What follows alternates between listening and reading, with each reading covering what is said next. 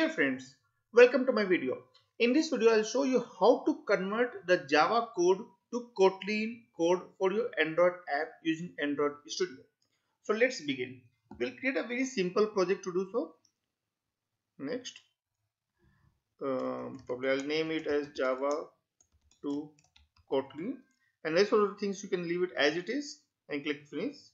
So this tutorial will be helpful for guys who are very much conversant with doing the Java programming, but later on want to change it to Kotlin for some reasons, and that may be a nice use case. Or also many times people do develop in Java and later on they want to integrate into an app which is developed in Kotlin, which is much more optimized. Sometimes we can argue on that, but yeah, and that's when this will come useful. So I'll try to keep the app very simple. I'll just probably put a button to add some basic functionality, and I will not do much on the design part. I'll just leave it as it is, and probably I'll give this text view some ID, which is text view, and we'll use this ID in our Java code or Kotlin code. We'll see to it. Perfect. So our layout is done, and now we can move to the Java code. First we will define a private class vehicle variable, not vehicle, sorry, private probably it will text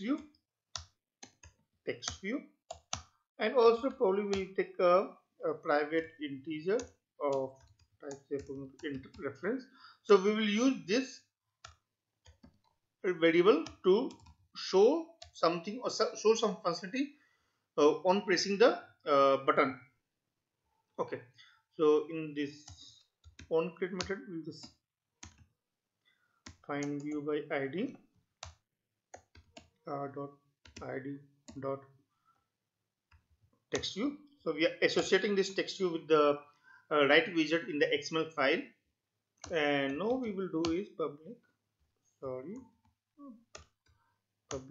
void, and what else we can say, button click, and then we can define probably if required.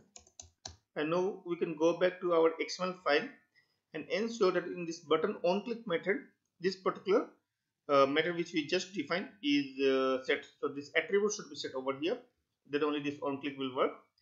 And over here what we can do is we can probably in this on create we can initialize this to 0, and in this on click method what we can do is we can just increase this plus plus, so that whenever this is clicked we can see there is some changes in our there is something happening, some functionality is happening, and then we can print this or set this text integer dot to string and interface. Yeah, so this line will ensure that whatever the value of integer is, it gets printed on the layout.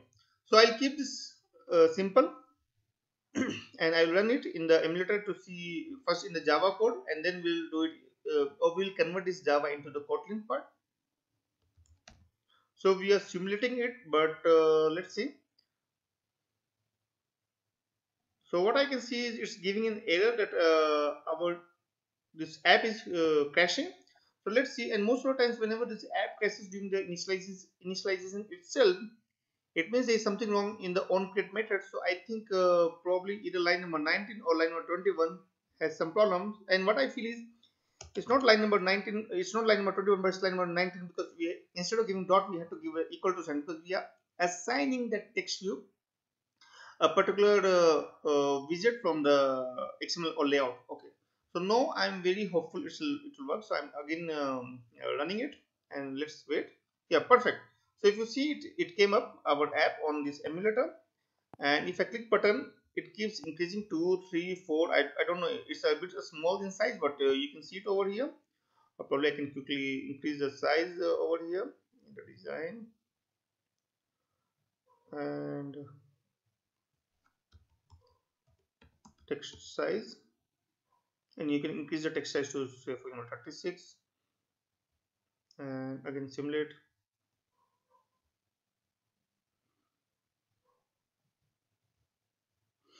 Yeah, this time it's much bigger, and if you see, no, it's increasing. Okay, so this is the Java code. I'll keep it over here only. And now what we'll do is we'll convert this into the Kotlin. And it's very simple. It's just one click option. You have to go to this code option, and the last option here, convert Java file to Kotlin file. Just click here, and then it will ask whether you want to you will have to configure Kotlin project. Of course, we will like to configure it. Click OK, and then click OK over here. It may ask for the compiler and runtime version. Just select the default one, whatever it prompts, and then you may have to wait for some time for some downloads of Gradle to sync up. And yeah, so I'll pause for that moment, let it finish up. So I think it's done now. Our Gradle is built and synced. I go back to my Java code, but I don't see any kind of conversion done yet. Still my code is in Java, so I think I'll go back here and try to convert here it once again. And some code in the rest of your project may require correction after. Do you want to find such code and correct it too? Yes, of course. So just let Android Studio to take care of things as much as possible. And if you notice, or if you see, our Java file has changed into no KT file, which is Kotlin file, and the code has automatically got changed from the Java template to the Kotlin template. Now we will run this in the emulator again and see if it works as it was working in for our Java case. If you see the code for Kotlin, most of the people, I think most of the programmers prefer Kotlin. Sometimes this is for app development. It's much more short, simple, and straightforward. But yeah, it depends upon your expertise area. Both are more or less in. So if you say, if you can see now we are running the Kotlin code and it works fine. To test it whether it's really this code, you can just change the logic. Probably I'll change it from plus plus to minus minus. Now I'm expecting instead of increasing, it should reduce. Say for example from 0 to -1, -2, and let's see if it really happens or not. Or you can of course debug it also by putting the breakpoint. But yeah.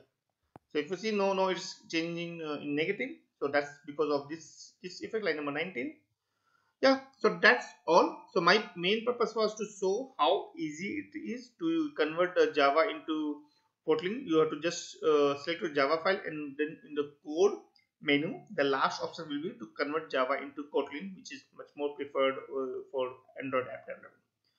Okay, so that's all. I hope you like this video. If you have any questions or suggestions, then please put in the comment section. And if you like this video, then please subscribe to my channel.